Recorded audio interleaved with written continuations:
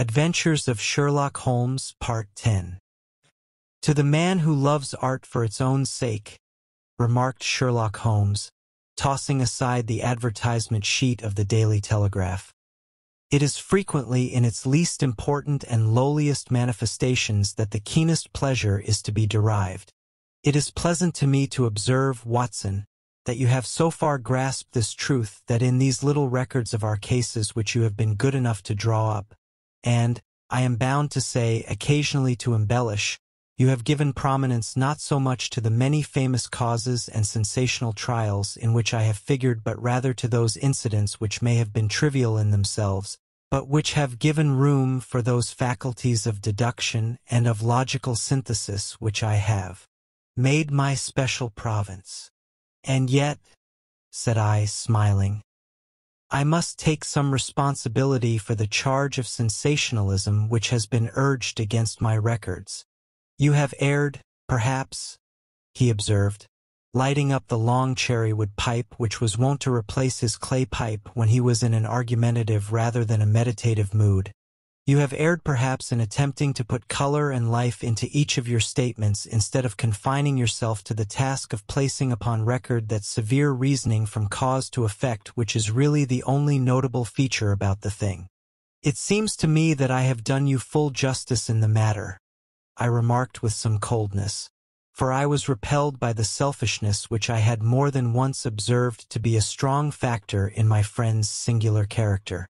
No, it is not selfishness said he, answering, as was his wont, my thoughts rather than my words.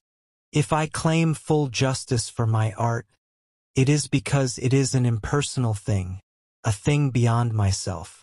Crime is common. Logic is rare. Therefore it is upon the logic rather than upon the crime that you should dwell. You have degraded what should have been a course of lectures into a series of tales. It was a cold morning of the early spring, and we sat after breakfast on either side of a cheery fire in the old room at Baker Street. A thick fog rolled down between the lines of dun-colored houses, and the opposing windows loomed like dark, shapeless blurs through the heavy yellow wreaths. Our gas was lit and shone on the white cloth and glimmer of china and metal, for the table had not been cleared yet. Sherlock Holmes had been silent all the morning, dipping continuously into the advertisement columns of a succession of papers until at last, having apparently given up his search, he had emerged in no very sweet temper to lecture me upon my literary shortcomings.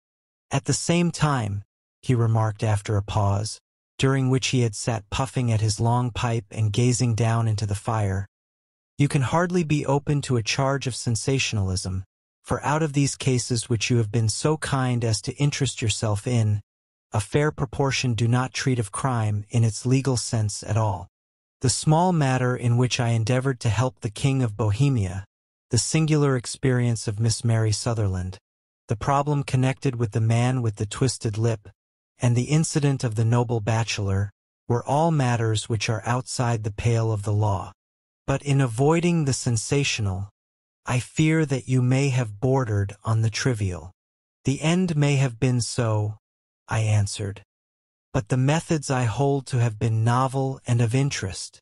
Pshaw, my dear fellow, what do the public, the great unobservant public, who could hardly tell a weaver by his tooth or a printer by his left thumb, care about the finer shades of analysis and deduction?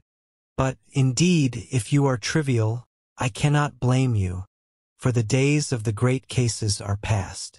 Man, or at least criminal man, has lost all enterprise and originality. As to my own little practice, it seems to be degenerating into an agency for recovering lost lead pencils and giving advice to young ladies from boarding schools. I think that I have touched bottom at last, however. This note I had this morning marks my 0 point, I fancy. Read it. He tossed a crumpled letter across to me. It was dated from Montague Place upon the preceding evening, and ran thus: Dear M.R. Holmes, I am very anxious to consult you as to whether I should or should not accept a situation which has been offered to me as governess. I shall call at 10:30 tomorrow if I do not inconvenience you. Yours faithfully, Violet Hunter. Do you know the young lady? I asked. Not I. It is 10:30 now. Yes, and I have no doubt that is her ring. It may turn out to be of more interest than you think. You remember that the affair of the blue carbuncle, which appeared to be a mere whim at first, developed into a serious investigation. It may be so in this case also. Well, let us hope so. But our doubts will very soon be solved, for here, unless I am much mistaken, is the person in question. As he spoke, the door opened and a young lady entered the room. She was plainly but neatly dressed, with a bright, quick face, freckled and with the brisk manner of a woman who has had her own way to make in the world. You will excuse my troubling you, I am sure, said she, as my companion rose to greet her. But I have had a very strange experience, and as I have no parents or relations of any sort from whom I could ask advice, I thought that perhaps you would be kind enough to tell me what I should do. Pray take a seat, Miss Hunter. I shall be happy to do anything that I can to serve you. I could see that Holmes was favorably impressed by the manner and speech of his new client.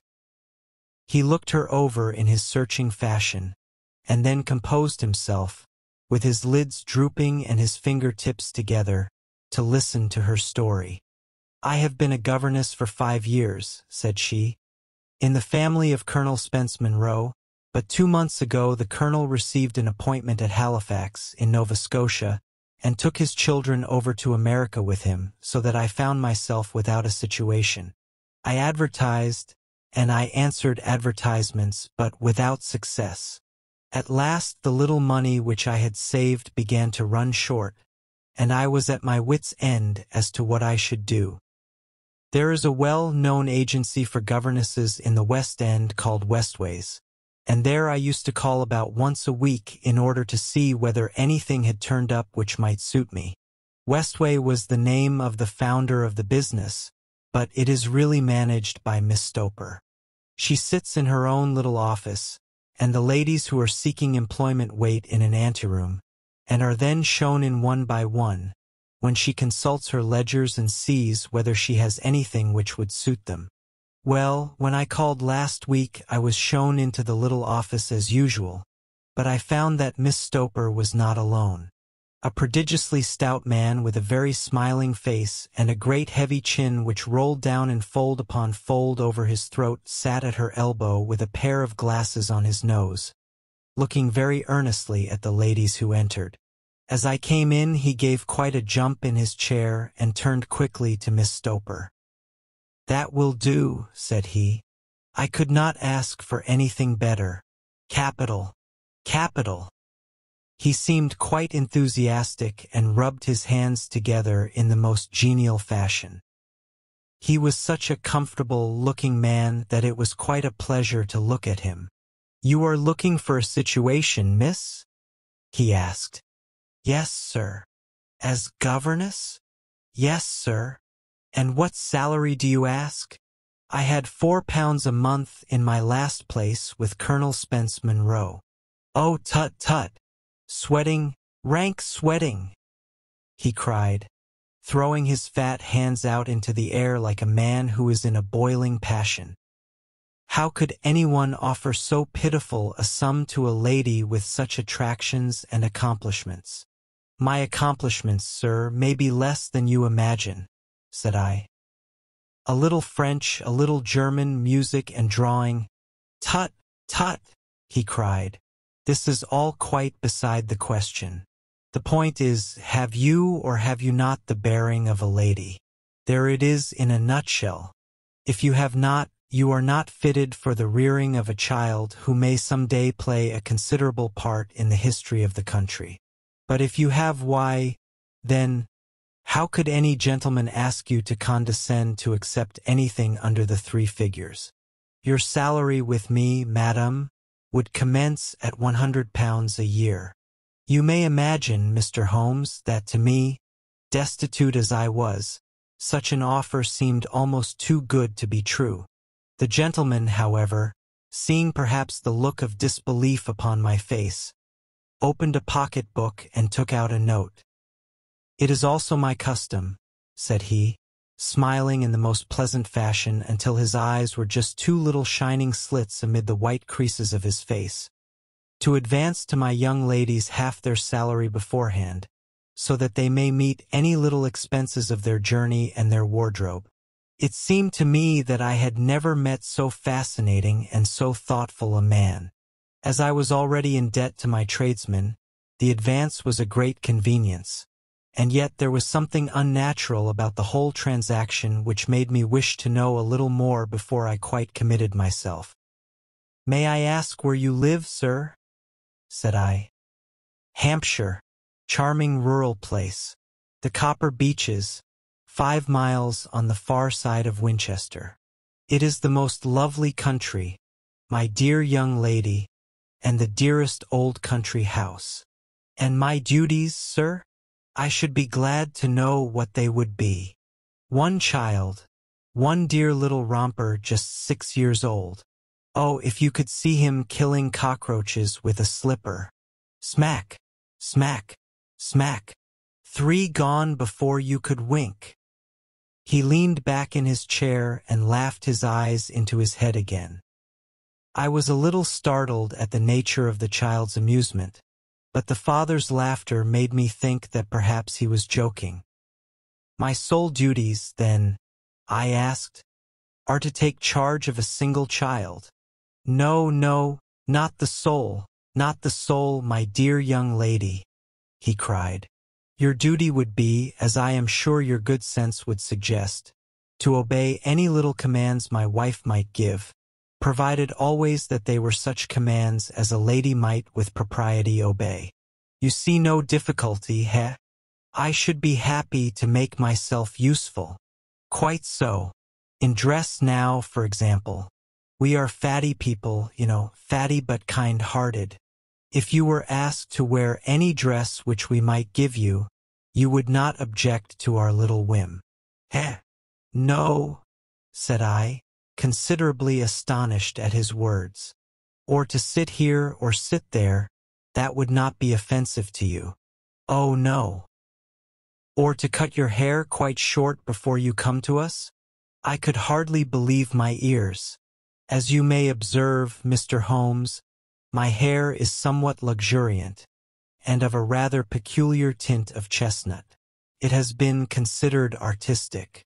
I could not dream of sacrificing it in this thoughtless fashion." "I am afraid that that is quite impossible," said I. He had been watching me eagerly out of his small eyes, and I could see a shadow pass over his face as I spoke. "I am afraid that it is quite essential," said he. "It is a little fancy of my wife's, and ladies' fancies, you know, madam, ladies' fancies must be consulted. And so you won't cut your hair?" "No, sir, I really could not," I answered firmly. "Ah, very well. Then that quite settles the matter. It is a pity, because in other respects you would really have done very nicely. In that case, Miss Stoper, I had best inspect a few more of your young ladies." The manageress had sat all this while busy with her papers without a word to either of us. But she glanced at me now with so much annoyance upon her face that I could not help suspecting that she had lost a handsome commission through my refusal. "Do you desire your name to be kept upon the books?" she asked. "If you please, Miss Stoper." "Well, really, it seems rather useless, since you refuse the most excellent offers in this fashion," said she sharply. "You can hardly expect us to exert ourselves to find another such opening for you. Good day to you, Miss Hunter." She rang a bell upon the table, and I was shown out by the page.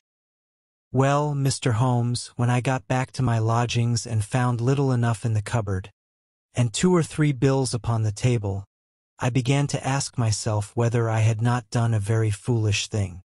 After all, if these people had strange fads and expected obedience on the most extraordinary matters, They were at least ready to pay for their eccentricity. Very few governesses in England are getting £100 a year. Besides, what use was my hair to me? Many people are improved by wearing it short, and perhaps I should be among the number. Next day I was inclined to think that I had made a mistake, and by the day after I was sure of it. I had almost overcome my pride so far as to go back to the agency and inquire whether the place was still open when I received this letter from the gentleman himself. I have it here and I will read it to you. The Copper Beeches, near Winchester. Dear Miss Hunter, Miss Stoper has very kindly given me your address, and I write from here to ask you whether you have reconsidered your decision. My wife is very anxious that you should come, for she has been much attracted by my description of you. We are willing to give £30 a quarter, or £120 a year, so as to make up for any little inconvenience which our fads may cause you. They are not very exacting after all. My wife is fond of a particular shade of electric blue and would like you to wear such a dress indoors in the morning. You need not, however, go to the expense of purchasing one, as we have one belonging to my dear daughter Alice, now in Philadelphia, which would, I should think, fit you very well. Then, as to sitting here or there, or amusing yourself in any manner indicated, that need cause you no inconvenience. As regards your hair, it is no doubt a pity, especially as I could not help remarking its beauty during our short interview, but I am afraid that I must remain firm upon this point, and I only hope that the increased salary may make up for the loss. Your duties, as far as the child is concerned, are very light. Now do try to come, and I shall meet you with the dog cart at Winchester. Let me know your train. Yours faithfully, Jeffro Rucastle. That is the letter which I have just received, Mr. Holmes, and my mind is made up that I will accept it. I thought, however, that before taking the final step I should like to submit the whole matter to your consideration. Well, Miss Hunter, if your mind is made up, that settles the question, said Holmes, smiling. But you would not advise me to refuse. I confess that it is not the situation which I should like to see a sister of mine apply for. What is the meaning of it all, Mr. Holmes? I have no data, cannot tell. Perhaps you have yourself formed some opinion. Well, there seems to me to be only one possible solution. Mr. Rucastle seemed to be a very kind, good-natured man. Is it not possible that his wife is a lunatic, that he desires to keep the matter quiet for fear she should be taken to an asylum, and that he humors her fancies in every way in order to prevent an outbreak? That is a possible solution. In fact, as matters stand, it is the most probable one. But in any case, it does not seem to be a nice household for a young lady. But the money, Mr. Holmes, the money. Well, yes, of course the pay is good, too good. That is what makes me uneasy. Why should they give you £120 a year, when they could have their pick for £40? There must be some strong reason behind. I thought that, if I told you the circumstances, you would understand afterwards if I wanted your help. I should feel so much stronger if I felt that you were at the back of me. Oh, you may carry that feeling away with you. I assure you that your little problem promises to be the most interesting which has come my way for some months. There is something distinctly novel about some of the features. If you should find yourself in doubt or in danger... Danger? What danger do you foresee?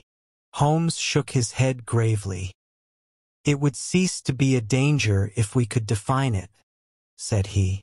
But at any time, day or night, a telegram would bring me down to your help. That is enough. She rose briskly from her chair with the anxiety all swept from her face. I shall go down to Hampshire quite easy in my mind now. I shall write to Mr. Rucastle at once, sacrifice my poor hair tonight, and start for Winchester tomorrow. With a few grateful words to Holmes, she said goodbye and bustled off upon her way. "At least," said I as we heard her quick, firm steps descending the stairs, "she seems to be a young lady who is very well able to take care of herself. And she would need to be," said Holmes gravely. "I am much mistaken if we do not hear from her before many days are past." It was not very long before my friend's prediction was fulfilled. 2 weeks went by, during which I frequently found my thoughts turning in her direction and wondering what strange side alley of human experience this lonely woman had strayed into. The unusual salary, the curious conditions, the light duties, all pointed to something abnormal, though whether a fad or a plot, or whether the man were a generous person or a villain, it was quite beyond my powers to determine. As to Holmes, I observed that he sat frequently for half an hour on end, with knitted brows and an abstracted air, but he swept the matter away with a wave of his hand when I mentioned it. "Data! Data! Data!" he cried impatiently. "I can't make bricks without clay." And yet he would always wind up by muttering that no sister of his should ever have accepted such a situation. The telegram which we eventually received came late one night, just as I was thinking of turning in and Holmes was settling down to one of those all-night chemical researches which he frequently indulged in, when I would leave him stooping over a test tube at night and find him in the same position when I came down to breakfast in the morning. He opened the yellow envelope, and then, glancing at the message, threw it across to me. "Just look up the trains in the timetable," said he, and turned back to his chemical studies. The summons was a brief and urgent one. "Please be at the Black Swan Hotel at Winchester at midday tomorrow," it said. "Do come. I am at my wit's end. Hunter, will you come with me?" asked Holmes, glancing up. "I should wish to." "Just look it up, then." "There is a train at 9:30, said I, glancing over my train timetable. "It is due at Winchester at 11:30. "That will do very nicely. Then perhaps I had better postpone my analysis of these chemicals, as we may need to be at our best in the morning." By 11 o'clock the next day we were well upon our way to the Old English capital. Holmes had been buried in the morning papers all the way down, but after we had passed the Hampshire border, he threw them down and began to admire the scenery. It was an ideal spring day, a light blue sky, flecked with little fleecy white clouds drifting across from west to east. The sun was shining very brightly, and yet there was an exhilarating nip in the air, which set an edge to a man's energy. All over the countryside, away to the rolling hills around Aldershot, the little red and gray roofs of the farmhouses peeped out from amid the light green of the new foliage. "Are they not fresh and beautiful?" I cried with all the enthusiasm of a man fresh from the fogs of Baker Street. But Holmes shook his head gravely. "Do you know, Watson," said he, "that it is one of the curses of a mind with a turn like mine that I must look at everything with reference to my own special subject. You look at these scattered houses, and you are impressed by their beauty. I look at them, and the only thought which comes to me is a feeling of their isolation and of the ease with which crime may be committed there." "Good heavens!" I cried. "Who would associate crime with these dear old homesteads? They always fill me with a certain horror. It is my belief, Watson, founded upon my experience, that the lowest and most vile alleys in London do not present a more dreadful record of sin than does the smiling and beautiful countryside. You horrify me, but the reason is very obvious. The pressure of public opinion can do in the town what the law cannot accomplish. There is no lane so vile that the scream of a tortured child, or the thud of a drunk's blow, does not cause sympathy and indignation among the neighbors, and then the whole machinery of justice is ever so close that a word of complaint can set it going, and there is but a step between the crime and the dock. But look at these lonely houses, each in its own fields, filled for the most part with poor ignorant folk who know little of the law. Think of the deeds of hellish cruelty, the hidden wickedness which may go on, year in, year out, in such places, and none the wiser. Had this lady who appeals to us for help gone to live in Winchester, I should never have had a fear for her. It is the 5 miles of country which makes the danger. Still, it is clear that she is not personally threatened. No. If she can come to Winchester to meet us, she can get away. Quite so. She has her freedom. What can be the matter, then? Can you suggest no explanation? I have devised 7 separate explanations, each of which would cover the facts as far as we know them. But which of these is correct can only be determined by the fresh information which we shall no doubt find waiting for us. Well, there is the tower of the cathedral, and we shall soon learn all that Miss Hunter has to tell. The Black Swan is an inn of repute in the High Street, at no distance from the station, and there we found the young lady waiting for us. She had engaged a sitting room, and our lunch awaited us upon the table. "I am so delighted that you have come," she said earnestly. "It is so very kind of you both. But indeed I do not know what I should do. Your advice will be altogether invaluable to me. Pray tell us what has happened to you." "I will do so, and I must be quick, for I have promised Mr. Rucastle to be back before 3. I got his leave to come into town this morning, though he little knew for what purpose. Let us have everything in its due order." Holmes thrust his long thin legs out towards the fire and composed himself to listen.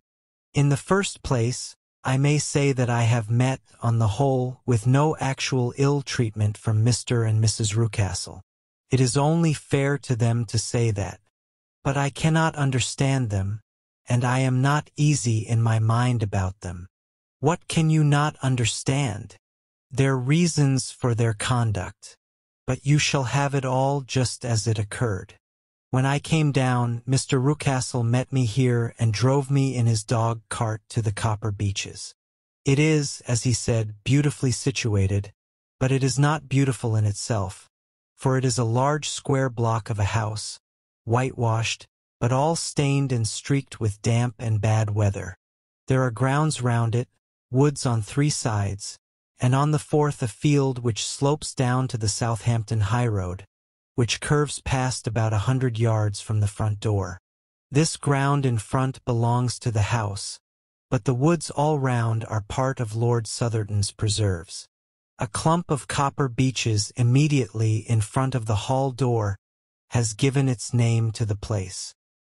I was driven over by my employer, who was as amiable as ever, and was introduced by him that evening to his wife and the child. There was no truth, Mr. Holmes, in the conjecture which seemed to us to be probable in your rooms at Baker Street. Mrs. Rucastle is not mad.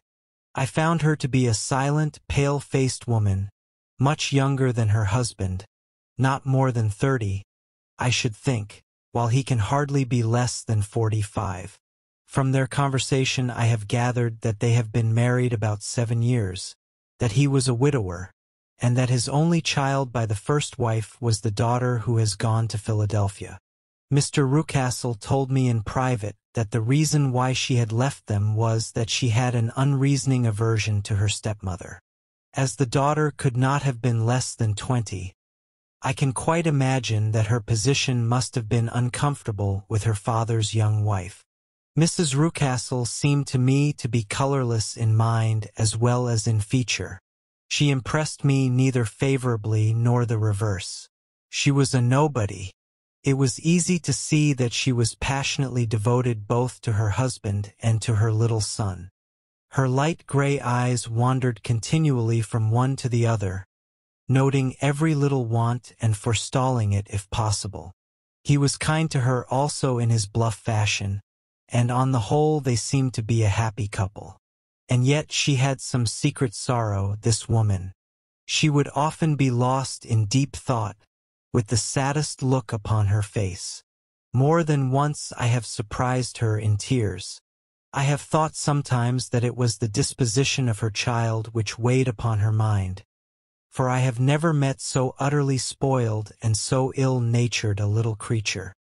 He is small for his age, with a head which is quite disproportionately large. His whole life appears to be spent in an alternation between savage fits of passion and gloomy intervals of sulking. Giving pain to any creature weaker than himself seems to be his one idea of amusement, and he shows quite remarkable talent in planning the capture of mice, little birds, and insects. But I would rather not talk about the creature, Mr. Holmes, and, indeed, he has little to do with my story. I am glad of all details, remarked my friend, whether they seem to you to be relevant or not. I shall try not to miss anything of importance. The one unpleasant thing about the house, which struck me at once, was the appearance and conduct of the servants. There are only two, a man and his wife. Toller, for that is his name, is a rough man, with gray hair and whiskers, and a perpetual smell of drink. Twice since I have been with them he has been quite drunk, and yet Mr. Rucastle seemed to take no notice of it. His wife is a very tall and strong woman with a sour face, as silent as Mrs. Rucastle and much less amiable. They are a most unpleasant couple, but fortunately I spend most of my time in the nursery and my own room, which are next to each other in one corner of the building. For 2 days after my arrival at the Copper Beeches my life was very quiet.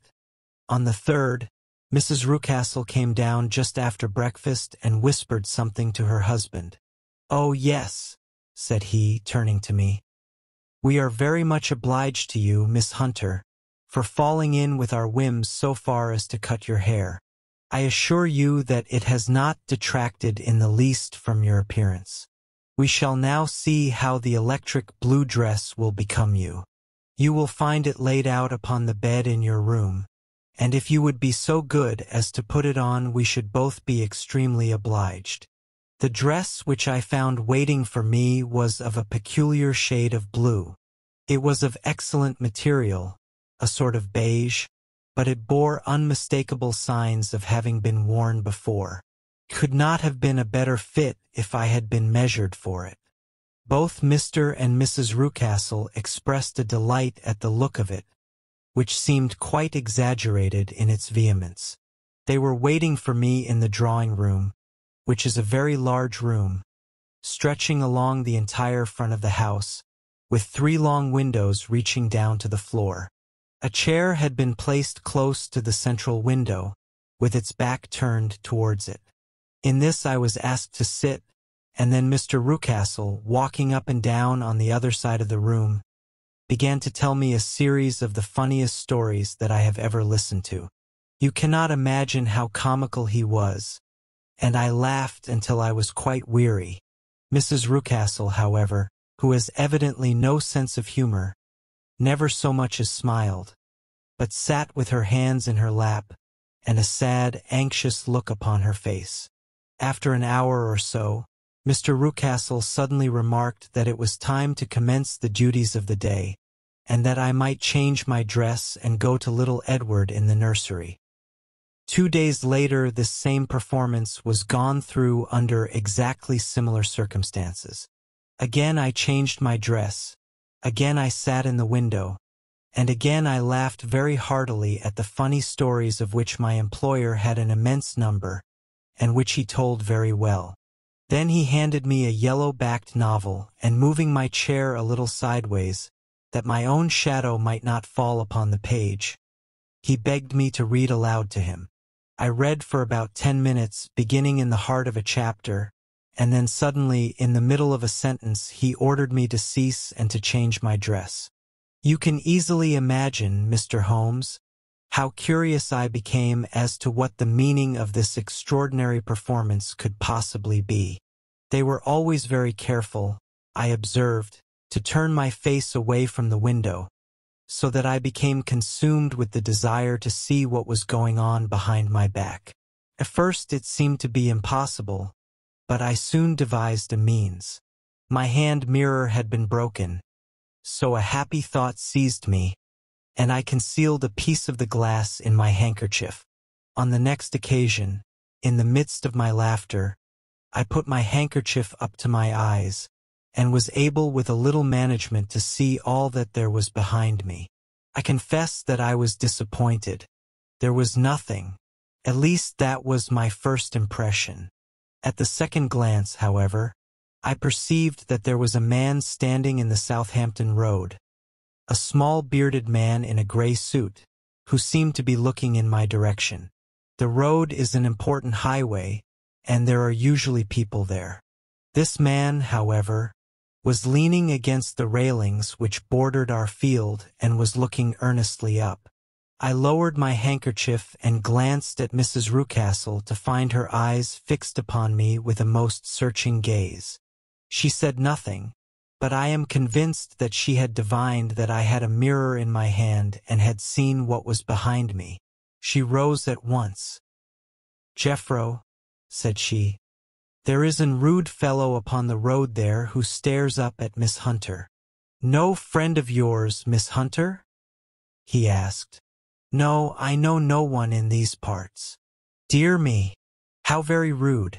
Kindly turn round and motion to him to go away. Surely it would be better to take no notice." "No, no, we should have him here always.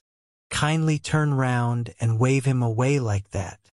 I did as I was told, and at the same instant Mrs. Rucastle drew down the blind.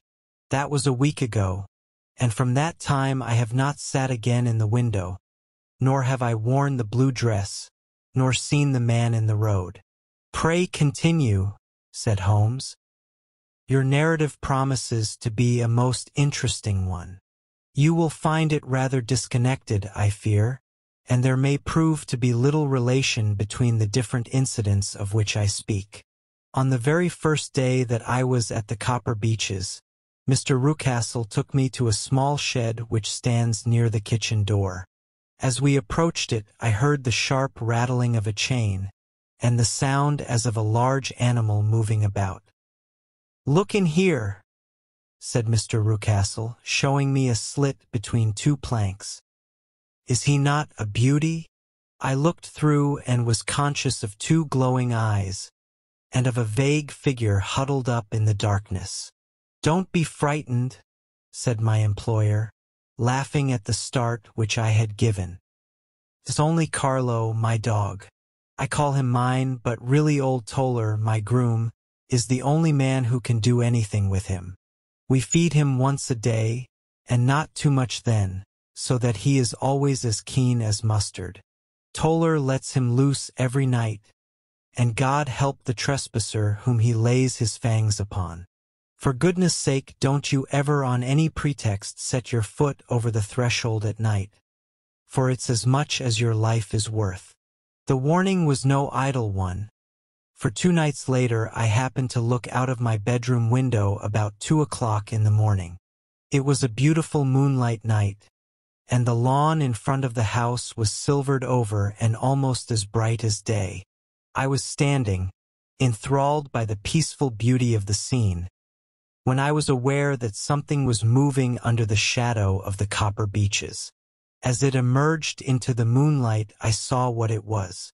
It was a giant dog, as large as a calf, yellowish-brown, with hanging jaw, black muzzle, and huge projecting bones.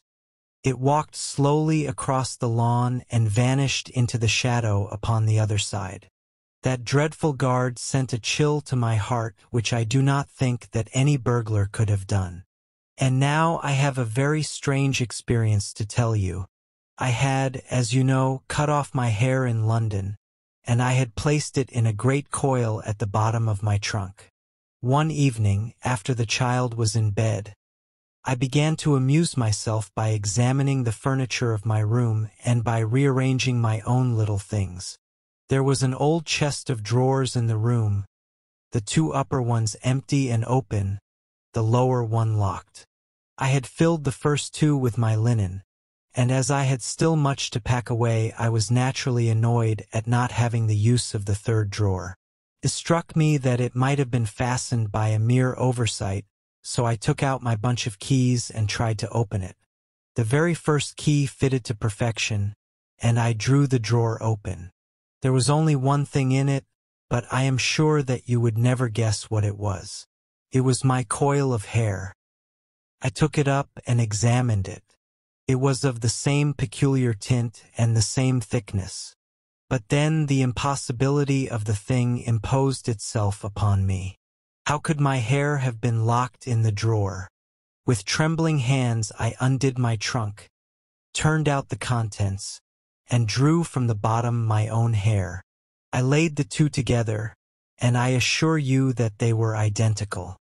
Was it not extraordinary? Puzzle as I would, I could make nothing at all of what it meant. I returned the strange hair to the drawer, and I said nothing of the matter to the Rucastles, as I felt that I had put myself in the wrong by opening a drawer which they had locked. I am naturally observant, as you may have remarked, Mr. Holmes, and I soon had a pretty good plan of the whole house in my head. There was one wing, however, which appeared not to be inhabited at all. A door which faced that which led into the quarters of the Tollers opened into this suite, but it was invariably locked. One day, however, as I ascended the stair, I met Mr. Rucastle coming out through this door, his keys in his hand, and a look on his face which made him a very different person to the round, cheerful man to whom I was accustomed. His cheeks were red, his brow was all crinkled with anger, and the veins stood out at his temples with passion. He locked the door and hurried past me without a word or a look. This aroused my curiosity, so when I went out for a walk in the grounds with my charge, I strolled round to the side from which I could see the windows of this part of the house. There were 4 of them in a row, 3 of which were simply dirty, while the 4th was shuttered up. They were evidently all deserted. As I strolled up and down, glancing at them occasionally, Mr. Rucastle came out to me, looking as merry and cheerful as ever. "Ah," said he, "you must not think me rude if I passed you without a word, my dear young lady. I was preoccupied with business matters." I assured him that I was not offended. "By the way," said I, "you seem to have quite a suite of spare rooms up there, and one of them has the shutters up."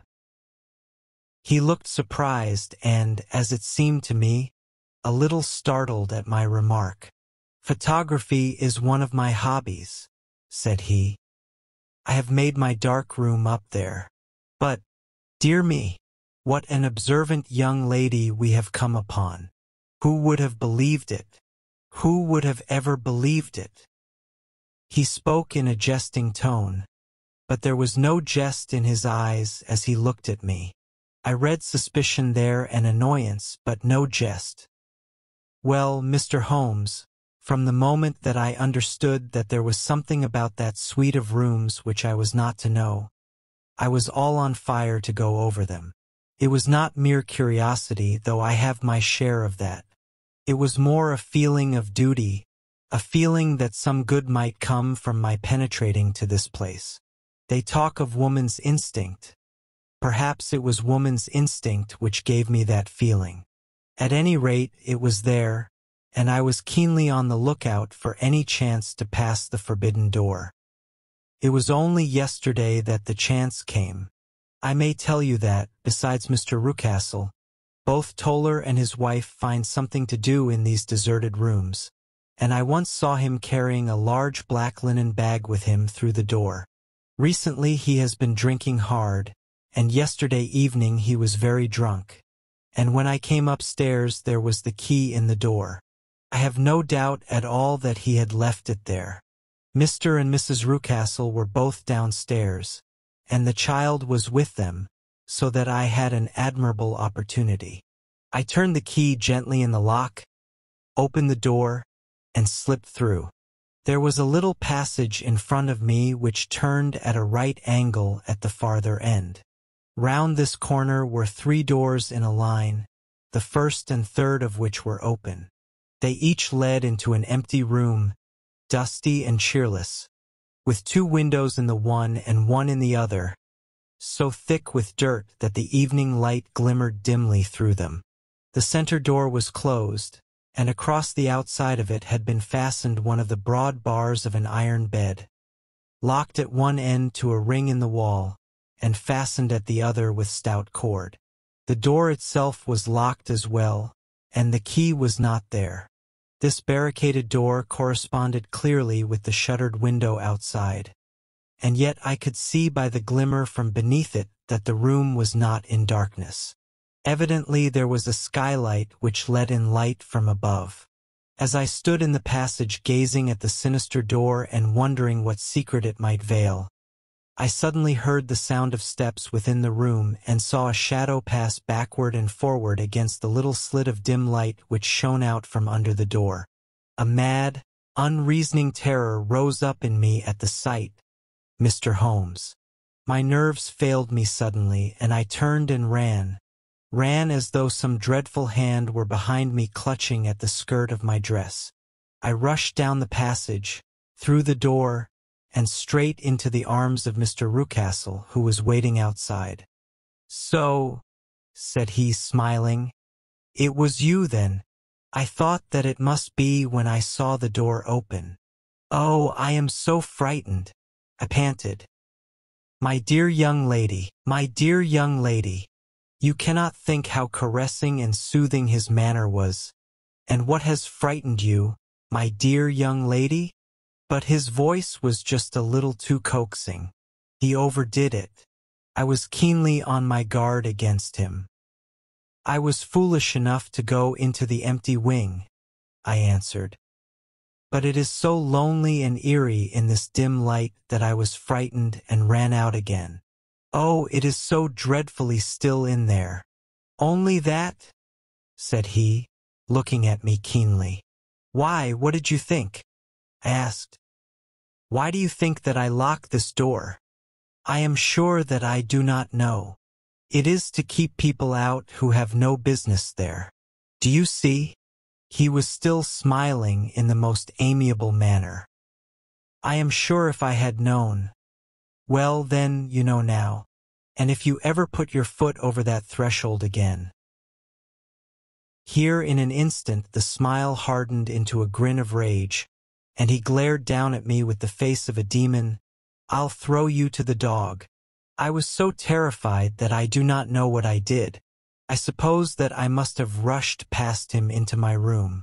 I remember nothing until I found myself lying on my bed trembling all over. Then I thought of you, Mr. Holmes.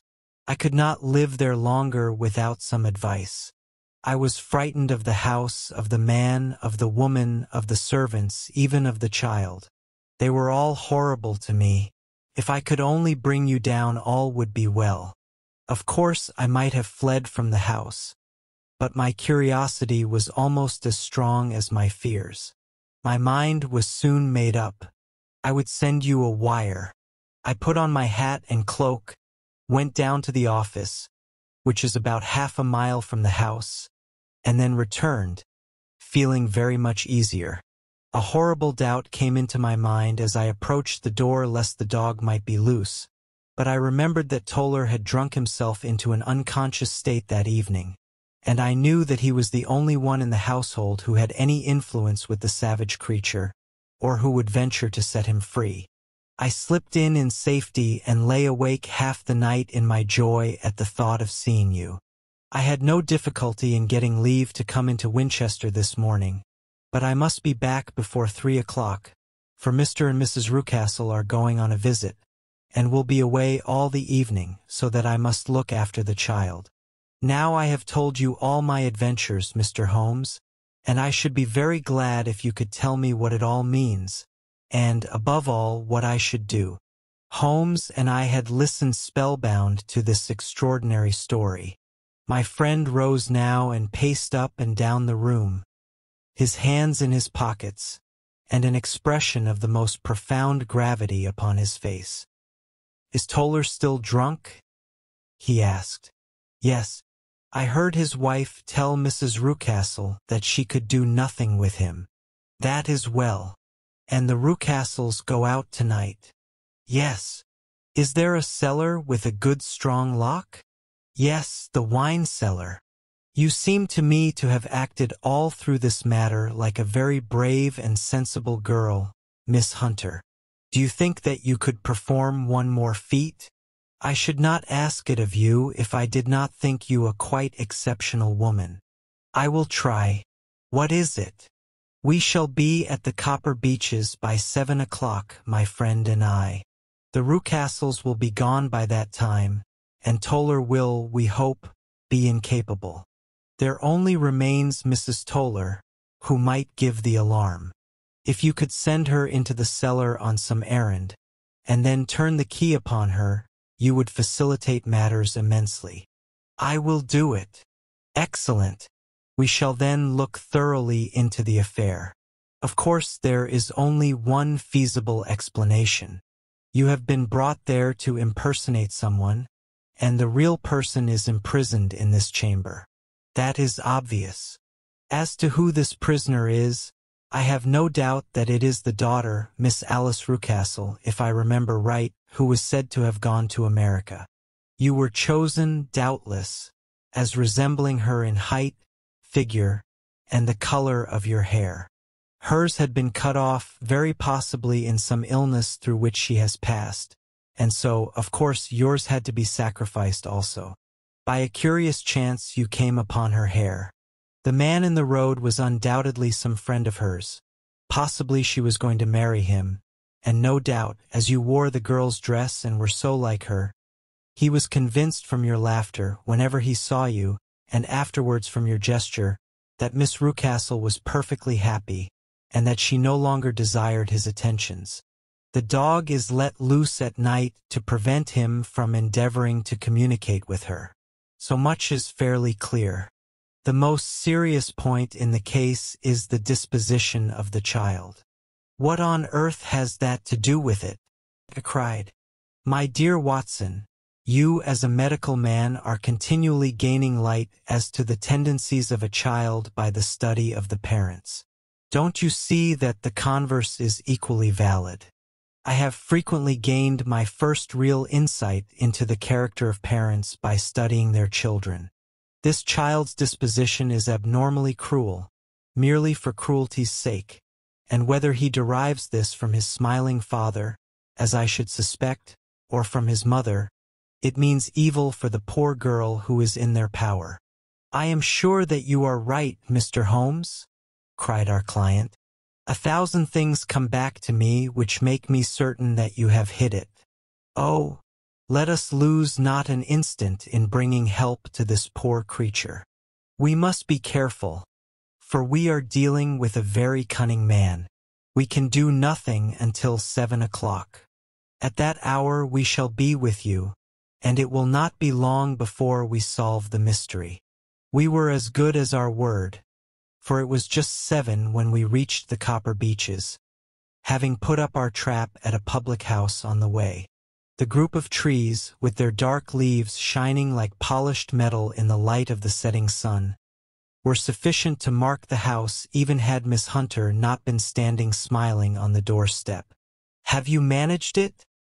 asked Holmes. A loud thudding noise came from somewhere downstairs. "That is Mrs. Toller in the cellar," said she. "Her husband lies snoring on the kitchen rug. Here are his keys, which are the duplicates of Mr. Rucastle's." "You have done well indeed," cried Holmes with enthusiasm. "Now lead the way, and we shall soon see the end of this black business." We passed up the stair, unlocked the door, followed on down a passage, and found ourselves in front of the barricade which Miss Hunter had described. Holmes cut the cord and removed the crossbar. Then he tried the various keys in the lock, but without success. No sound came from within, and at the silence Holmes' face clouded over. "I trust that we are not too late," said he. "I think, Miss Hunter, that we had better go in without you. Now, Watson, put your shoulder to it, and we shall see whether we cannot make our way in." It was an old broken-down door and gave at once before our united strength. Together we rushed into the room. It was empty. There was no furniture save a little pallet bed, a small table, and a basketful of linen. The skylight above was open, and the prisoner gone. "There has been some villainy here," said Holmes. "This beauty has guessed Miss Hunter's intentions and has carried his victim off. But how? Through the skylight. We shall soon see how he managed it." He swung himself up onto the roof. "Ah, yes," he cried. "Here's the end of a long light ladder against the eaves. That is how he did it." "But it is impossible," said Miss Hunter.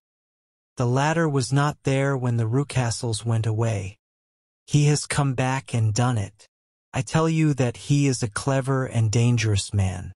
I should not be very much surprised if this were he whose step I hear now upon the stair. I think, Watson, that it would be as well for you to have your pistol ready." The words were hardly out of his mouth before a man appeared at the door of the room, a very fat and burly man, with a heavy stick in his hand. Miss Hunter screamed and shrunk against the wall at the sight of him, but Sherlock Holmes sprang forward and confronted him. "You villain," said he. "Where's your daughter?" The fat man cast his eyes round, and then up at the open skylight. "It is for me to ask you that," he shrieked. "You thieves, spies and thieves. I have caught you, have I? You are in my power. I'll serve you." He turned and clattered down the stairs as hard as he could go. "He's gone for the dog," cried Miss Hunter. "I have my revolver," said I. "Better close the front door," cried Holmes, and we all rushed down the stairs together. We had hardly reached the hall when we heard the howling of a hound, and then a scream of agony, with a horrible worrying sound which it was dreadful to listen to. An elderly man with a red face and shaking limbs came staggering out at a side door.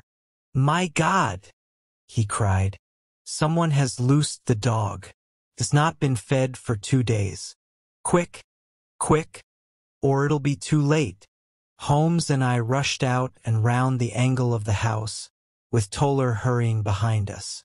There was the huge starving brute, its black muzzle buried in Rucastle's throat, while he writhed and screamed upon the ground. Running up, I blew its brains out, and it fell over with its keen white teeth still meeting in the great creases of his neck. With much labor we separated them and carried him, living but horribly mangled, into the house. We laid him upon the drawing-room sofa, and having dispatched the sobered Toller to bear the news to his wife, I did what I could to relieve his pain. We were all assembled round him when the door opened, and a tall, gaunt woman entered the room. "Mrs. Toller," cried Miss Hunter. "Yes, miss. Mr. Rucastle let me out when he came back before he went up to you." "Ah, miss, it is a pity you didn't let me know what you were planning, for I would have told you that your pains were wasted." "Ha!" said Holmes, looking keenly at her. "It is clear that Mrs. Toller knows more about this matter than anyone else." "Yes, sir, I do, and I am ready enough to tell what I know." "Then pray sit down, and let us hear it, for there are several points on which I must confess that I am still in the dark." "I will soon make it clear to you," said she, "and I'd have done so before now if I could ha' got out from the cellar. If there's police court business over this, you'll remember that I was the one that stood your friend, and that I was Miss Alice's friend too. She was never happy at home, Miss Alice wasn't, from the time that her father married again. She was insulted like and had no say in anything, but it never really became bad for her until after she met Mr. Fowler at a friend's house. As well as I could learn, Miss Alice had rights of her own by will, but she was so quiet and patient, that she never said a word about them but just left everything in Mr. Rucastle's hands. He knew he was safe with her, but when there was a chance of a husband coming forward, who would ask for all that the law would give him, then her father thought it time to put a stop on it. He wanted her to sign a paper so that whether she married or not, he could use her money. When she wouldn't do it, he kept on worrying her until she got brain fever, and for 6 weeks was at death's door. Then she got better at last, all worn to a shadow, and with her beautiful hair cut off. But that didn't make no change in her young man, and he stuck to her as true as man could be. "Ah," said Holmes, "I think that what you have been good enough to tell us makes the matter fairly clear, and that I can deduce all that remains. Mr. Rucastle, then, I presume, took to this system of imprisonment." "Yes, sir, and brought Miss Hunter down from London in order to get rid of the disagreeable persistence of Mr. Fowler." "That was it, sir." But Mr. Fowler, being a persevering man, as a good seaman should be, blockaded the house, and having met you succeeded by certain arguments, metallic or otherwise, in convincing you that your interests were the same as his. "Mr. Fowler was a very kind-spoken, free-handed gentleman," said Mrs. Toller serenely, "and in this way he managed that your good man should have no want of drink, and that a ladder should be ready at the moment when your master had gone out." "You have it, sir, just as it happened." "I am sure we owe you an apology, Mrs. Toller," said Holmes, "for you have certainly cleared up everything which puzzled us. And here comes the country surgeon and Mrs. Rucastle, so I think, Watson, that we had best escort Miss Hunter back to Winchester, as it seems to me that our position now is rather a questionable one." And thus was solved the mystery of the sinister house with the copper beeches in front of the door. Mr. Rucastle survived, but was always a broken man, kept alive solely through the care of his devoted wife. They still live with their old servants, who probably know so much of Rucastle's past life that he finds it difficult to part from them. Mr. Fowler and Miss Rucastle were married, by special license, in Southampton the day after their flight, and he is now the holder of a government appointment in the island of Mauritius. As to Miss Violet Hunter, my friend Holmes, rather to my disappointment, manifested no further interest in her when once she had ceased to be the center of one of his problems, and she is now the head of a private school at Walsall, where I believe that she has met with considerable success.